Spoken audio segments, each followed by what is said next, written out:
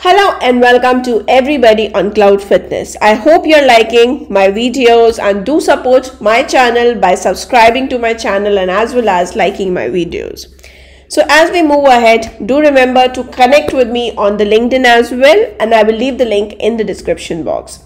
So in today's video, we are going to see what is exactly a lake house and how is it different from a delta lake. So usually in some interviews also they ask you this question to understand how much you understand about the lake house concept and about the delta lake. So what is the exact difference between the lake house and the delta lake? This is also what we are going to discuss today. So before moving on to the exact difference, I would like to tell you what the pattern has been till now. So earlier we used to have a data warehouse and slowly we moved on to the data lake, and then we moved down to the lakehouse platform, and I have a separate video on describing the features of all three of them as well, and I will leave the link for that video as well in the description box. So remember that earlier data warehouses, right, we used to take the structured data from the databases, in form of tables. We used to have the data, we used to perform ETL operations, maybe on the pretty much structured format. And then we used to build data warehouses or the data marts out of it, which were used for the business intelligence. We used to build, BI reports on top of it. So it was good, but it had limited support for the machine learning workloads. There was no streaming capabilities, right? It was very difficult to scale out as well. And at the same time, it was definitely, expensive to maintain as well, because you needed a license for it, and it pretty much had a very, difficult maintenance as well. And at the same time, it only supported structured data, right? And there was no support for the streaming. So that is when we had data lakes which came into picture, right? So now what did data lakes give us? They actually gave us the support for unstructured data as well. So earlier we had support for the structured data. Now we had support for the semi-structured and unstructured data as well. Now at the same time, it gave you support for the streaming as well. It helped you with the streaming as well. Now at the same time, it supported you for your machine learning workloads. It supported you for, whenever you wanted to scale up, it really helped you in that manner.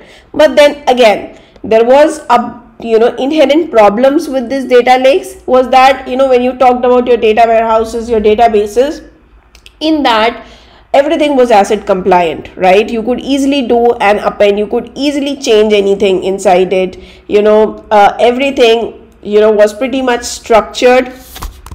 Metadata was very nicely handled in your data warehouses and your databases. So any updates, deletes, inserts was very easy to be done with the data warehouses, which was not in the case of the data lake. So data lakes actually, were not very supportive in these parts. And of course, the query speeds became very low. So now to support these cons which we had with the data lakes, lakehouse came into picture. Now this is what we have right now, right? Now remember that this lakehouse, it takes in your capabilities of both data lakes as well as data warehouse. So you can say your lakehouse has the capabilities of your data warehouse, your traditional data warehouse, as well as your data lakes, and it is a one single unified platform for every use case, right? What it does is it has support now. It overcomes all of your problems, right? It has support for your structured, semi-structured and unstructured data, as well as it is asset compliant. How it is asset compliant, we are going to talk about it.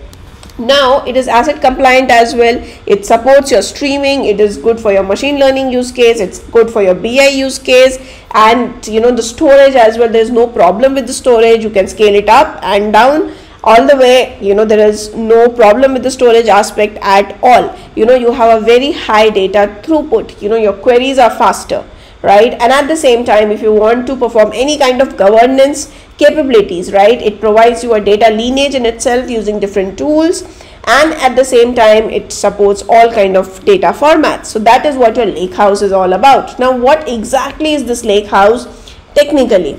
So it is your data lake. It is exactly same as your data lake, but it has a layer of delta lake on top of it, right? How did data lake went to the lake house? in the data lake, if you add a layer of delta lake, right, it becomes a lake house. Remember that in the data lake, if you add a layer of delta lake, it becomes a lake house. How? Because in this case, using this delta lake, it becomes ACID compliant, right? When it becomes ACID compliant, it solves a lot of your problem. The throughput increases, right? You are able to do inserts, you are able to do updates, inserts, deletes very fast on the data lake without any issues, right? It gives you, your lineage, it gives you the history, it maintains the history, it maintains the transaction logs, right? It makes your whole data ACID compliant. That is what your lakehouse is all about, right? It makes streaming very easy as well.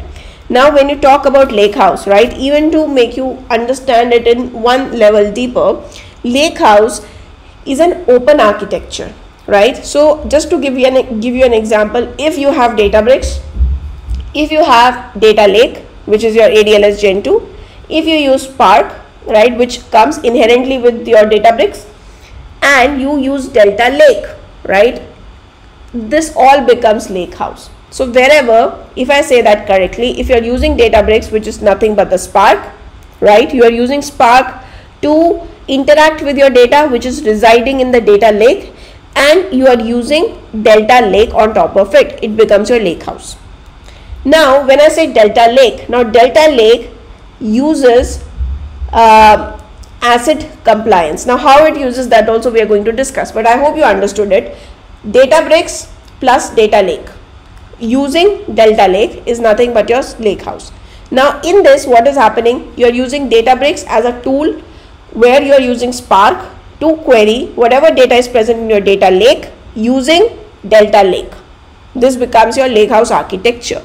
Now here Databricks we are using for the data engineering tasks like your transformations, and then we are using data lake for the cloud storage, data lake for your cloud storage, and we are using delta lake, for additional functionalities, which is nothing but your ACID compliance mostly. Now when you talk about delta lake, right, it is a framework. It is a framework which has been added to the data lake, and it completes your lake house architecture. It is used, basically it enables ACID transactions. So when I say ACID transaction, atomicity, consistency, isolation and durability, right? So all these concepts are inherently present in the data lake. It helps you in the metadata management, it helps you in streaming and the batch processing. It makes it very easy, and it is compatible with Apache Spark. So that is why Spark plus data lake plus delta lake is your lake house, right?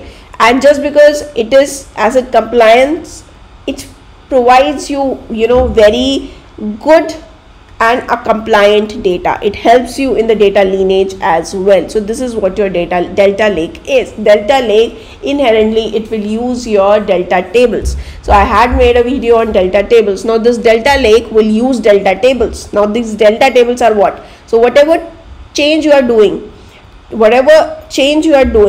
what it will do, it will store the transactions into the log file, right? And that is what is the core of your delta lake, your delta tables, right? Now when you talk about the lake house, since it is in use, most of the companies are implementing it. Lake house has multiple features.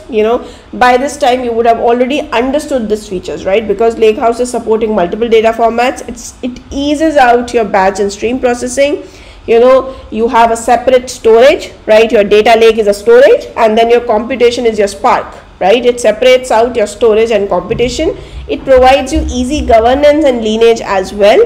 You can do concurrent reads and writes, and it has support for your ML and BI activities. So this is what your lake house is all about. So I hope you like this particular video. Do let me know in the comment section if you have any doubts or you want me to make video on any other topic. And thank you so much for being till here and supporting me in my journey. Thank you so much.